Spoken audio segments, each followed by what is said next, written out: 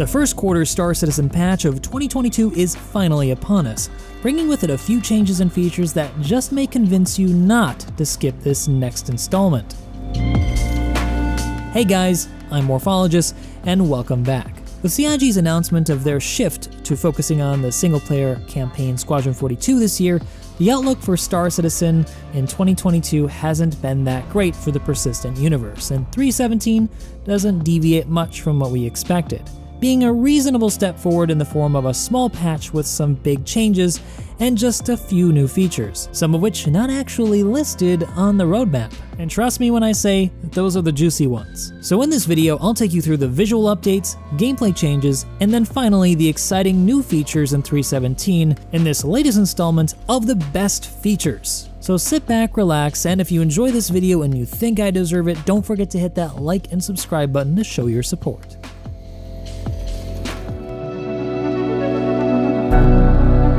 In 3.17, Star Citizen takes the moodiness of Hurston up a notch by adding clouds to the entirety of the planet, bringing us yet another step closer to that Blade Runner experience in Lorville. As per the lore, the clouds are kinda dirty, and that's because Hurston is a very polluted planet that the Hurston Dynamics company has been using for weapons testing, so don't breathe too deeply when you visit. Under the hood for clouds, they also fixed a bug with scattering queries, which was previously worked around. That scattering, by the way, is what gives clouds their visual density, and so this should make it run hopefully a little bit better as the code's a bit more clean. Now while clouds certainly aren't gameplay, they are something that adds to the immersion factor of the game, and it certainly does make an impact on prospective players and existing players when they want to visit a location like this. And so for that, it's a pretty good feature, and it's definitely worth checking out when you hop in 3.17. But clouds aren't the only improvement to Hurston this time around. We're also getting Maria Pier of Heart, a new hospital location in the city of Lorville, which is great news for those of you looking to live in a dystopian society ruled by a possibly evil corporation. In my view, the teams responsible for this location, including the lore team, have done a phenomenal job of making this place feel incredibly atmospheric. It's well worth visiting, especially for the hilarious announcements that you'll hear from time to time while you're visiting. Just listen to this little gem. Sure, we all want to be able to work longer hours, but overdosing on stimulants is not the answer. From a higher chance of accidents and mistakes to a decrease in performance and quality of work, Hurston Dynamics reminds employees that too many stims slows you down. Or how about this one, which hilariously played right after the last one? Feeling ready to get back to work? Ask your doctor or pharmacist how to taper your medication dosage to help you return to the job in record time. Screenshot junkies rejoice because clouds aren't the only addition to 3.17 for the visual side. We also are getting our first iteration of rivers on Microtech. It's only one river for now, but you can find it by heading 205 from New Babbage at a distance of about 430 kilometers. It's going to be in the first Patchagrinia spot on your way in this direction, so if you go past that, you've already passed the river. The river is currently only around 10 kilometers long, so it's not even that big. Instead, CIG are using this new river to test its performance, its visuals, and to get feedback from us about how we feel about the experience. That way they can implement those changes before it's propagated across the planet and causes problems. We can probably expect to see rivers all across Microtech, on Hurston, and perhaps on a few moons in the Stanton system. And certainly we can expect to see them in the Pyro system, in the form of not just water, but lava eventually as well. But like all planet tech that they've introduced in the past, the first iteration isn't always perfect. It's definitely got some flaws and doesn't look realistic in some areas. This, I'm sure, is going to be addressed through more iterations going into future patches, and even before the release to the live environment later this month. Like Clouds though, there isn't a whole lot of integral gameplay experiences associated with this location just yet. There are no missions here, and there's certainly nothing to do related to the river, though it makes a nice backdrop to do hand mining or to find minables on the ground, which you can locate. In my travels, I found a Quantanium rock. One way you might use to travel this area is via a hovercraft like the Dragonfly or the new one from Consolidated Outlands. As in 3.17, you can also float above water in hover vehicles, which wasn't a thing before. I guess hoverboards can work on water. If you got that reference, you're my people. I actually found it makes for a really exciting racetrack, so maybe we'll do that in a future stream. Check me out on Twitch, by the way.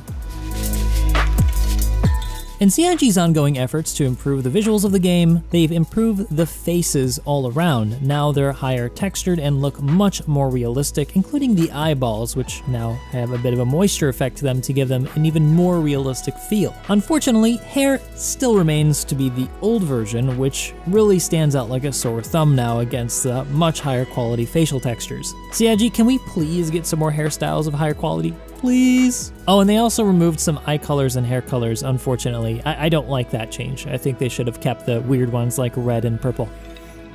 Some smaller changes include ASAP terminals, making a switch over to building blocks, which means that you can see what other people are doing and can even mess with them.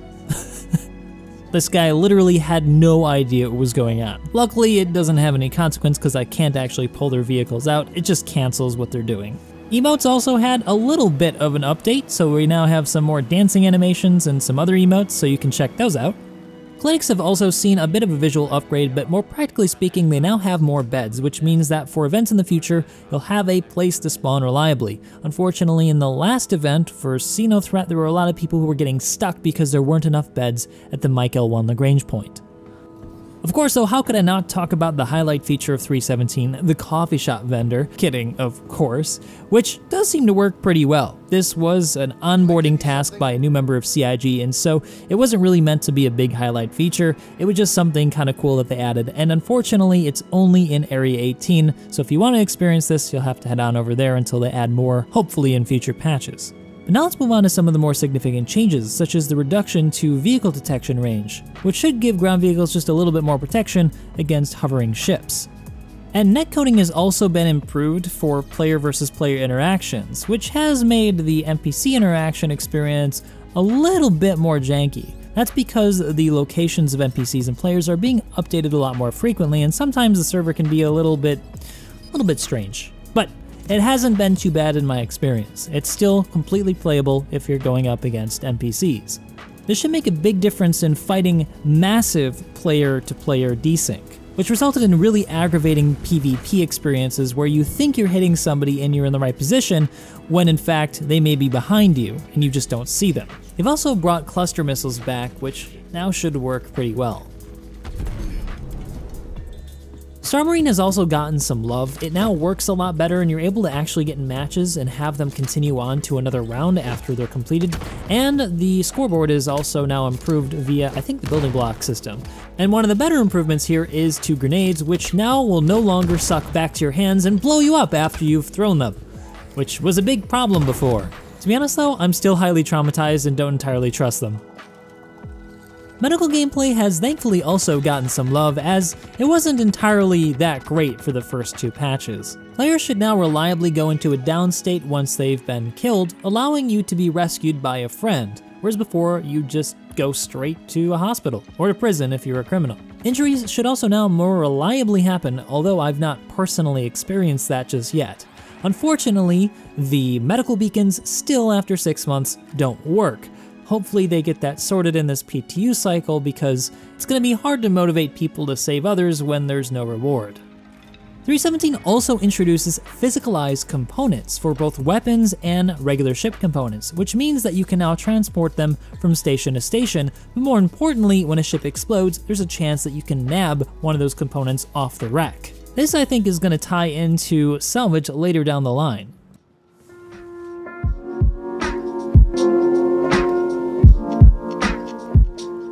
But now I want to introduce you guys to some of the more significant features in 317. First, and my most favorite of them, are the changes to the inventory and the loot pool systems. In the past, I complained that things have little value, as there's no such thing as rarity, and you can pretty much buy everything in the game right away. CIG have begun to address this by removing some of the armor that we used to have in shops, leaving them now in the loot pool only, or to be looted off of NPCs. On the weapon side, you can now only get pistols, SMGs, shotguns, and some assault rifles, leaving light machine guns, some assault rifles, rocket launchers, grenade launchers, and railguns all in the loot pool. The idea being that bringing more powerful weapons to a fight is gonna have a little bit more risk. These changes, I think, are mostly positive. However, there are some downsides. For one, it's now harder to run events because it's going to be more difficult to get a hold of some types of weapons. But for me, I think it's most concerning that now we have no access to rocket launchers, making ground forces even weaker against air targets. At least before we could threaten them with manpads. Now we've got nothing unless we find something in a loot box. I really hope they address this in some way through the reputation system, or bring it back to be able to be purchased in maybe a unique or hidden location.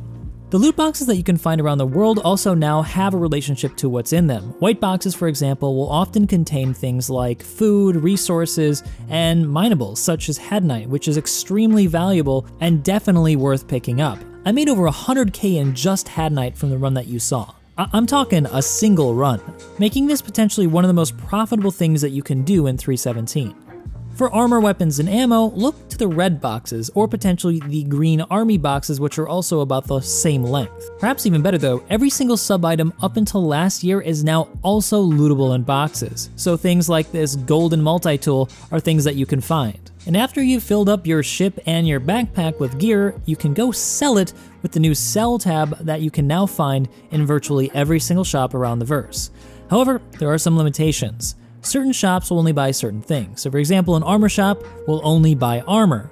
However, there are some shops that buy and sell multiple different types of items, and so those may be a better bet for you to check out. However, as great as it is to have a very important part of an MMO finally functional in Star Citizen, the actual act of looting people, like NPCs and players, is an extremely frustrating and time-consuming process, some of it down to just the game's design at present. For example, there's no container or backpack I can fit armor into, so I have to move these bodies one by one into my ship in order to drag them into my ship's inventory. But that process is even further marred by missing basic inventory features like stacking, marquee selection, move all, and quick move options. That leaves you needing to move items one by one in a very unintuitive way, where some items can't be removed until others are first. For example, you can't remove this guy's chest piece before you first remove the ammo and weapons attached to it, with no indication for that being the reason why you can't remove the chest piece. CIG did try to make looting a little bit easier on us by allowing us to purchase containers that we can store stuff in,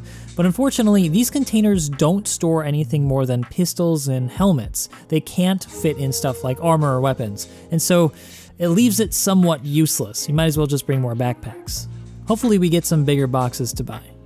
But it gets just a little bit worse after that. I'm not sure if this is a feature or a bug, but I couldn't actually sell from my ship's inventory. And so for me to be able to sell all the armor I just spent 20 minutes looting, I have to transfer it now one by one into the local inventory of this station in order to sell it. Honestly then, that makes looting armor off of people just a waste of time. You're better off looting the little accessories and rocks that you can get out of the white boxes versus trying to grab bodies, because you're going to absolutely kill your money-making efficiency by trying to do so. But I digress. Let's move on to other features. Yet another facet has been added to the mining gameplay in the form of mining gadgets. Like the modules added earlier last year, they modify the properties of the rock to allow you to more easily mine them, in cases where rocks may be too unstable or have really high resistance. They are very expensive though, so luckily they are reusable if you retrieve them after you've mined the rock, so don't forget to do so. Unfortunately, these devices don't seem to work right now in BTU, so I can't show you guys any footage of it actually working. So instead, here's some low-quality, upscaled 1080p footage I got from Star Citizen's official post. This is how it's supposed to work, and eventually will once it goes live. Unfortunately though, these don't seem to work with small rocks like with the ROC mines. 3.17 is also introducing a much-anticipated ship, the first in a long series of haulers, the Hull A from MISC, distinguished by its unique transforming hull that can deploy outboard cargo mag pads, which allows it to carry a great deal more cargo than its competitors that have to transport cargo internally. This also has the benefit of being able to be loaded faster with the fully realized cargo refactor coming later in Star Citizen's development. The downside, of course, is that you're exposing your cargo and it can therefore be more easily damaged, destroyed, or even stolen. So be careful out there, haulers. The Hull A will get a fully dedicated architect reviews later, so make sure you're subscribed for that. It really is a ship that sets a new standard for ship designs in Star Citizen, so be sure not to miss it. And on the subject of ships, some that were only previously available on the website for purchase are now available in-game for in-game money. A list should be up on the screen, although it does seem that we're still missing the Ares and Ion, strangely, from Crusader. And finally, after a long time waiting for this feature to come online, we're getting Quanta in 3.17, which is a big deal for Star Citizen's universe. If you don't know what this is, it's basically a background universe simulator that's simulating hundreds of thousands of NPCs to dynamically adjust events and prices for commodities. Initially, for its first release, it will only affect the price of repair, quantum fuel, and hydrogen fuel. Although I suspect it may also be affecting some other things like the service beacons, which seem to be a lot more frequent in 3.17. If you guys want to learn more about this, it's fascinating. You should check out any of Tony Z's talks over on Star Citizen's main channel, or you can check out my summary of CitizenCon from last year. Congratulations, Tony Z and team. I hope that this works out and that you guys can implement more of this going into the next patch. And it kind of makes sense that it affects fuel because of the next feature they added in 3.17. 3.17 also gives the ugliest ship in Star Citizen, the Starfarer, a real purpose with the first new profession in years, refueling. The Starfarer's individually detachable tanks can now carry either hydrogen fuel or quantum fuel depending on the preference of the tanker. However, the Starfarer's refinery is still not operational, so unfortunately it won't be able to create its own fuel just yet. To accommodate this new profession, the refueling, repair, and rearm screen for the Mobiglass has gotten a bit of a rework, allowing you now to individually fill tanks on your ship and to be able to select how much fuel you actually buy. As with the new Quanta update, sometimes fuel can be pretty expensive, especially during events. The refueling process is actually a lot more developed and interesting than I had originally anticipated. What you do is you pull up to the back of a Starfarer and request docking permission. If they allow you to dock, you dock with the refueling arm and you can begin the refueling process. The owner of the refueler can then dictate the price of the quantum or hydrogen fuel that the individual docking wants to purchase. The operator will be responsible for deploying the boom, opening the nozzle, and selecting which tank it should flow from. The operator can also regulate the flow rate, allowing you to fill a ship faster. However, if you fill it too fast, bad things happen. Spilling highly flammable quantum fuel next to exhaust ports isn't exactly the wisest thing you can do. So while 3.17 isn't the biggest patch ever to be released for Star Citizen, it still contains some good stuff in there that I think is definitely worth checking the game out for again. And I also think that it's possible that some of these features will play a role in upcoming events they have yet to announce, so stay tuned for that. Otherwise guys, thanks for watching. I've been Morphologist. See you out there in the verse. Dance off.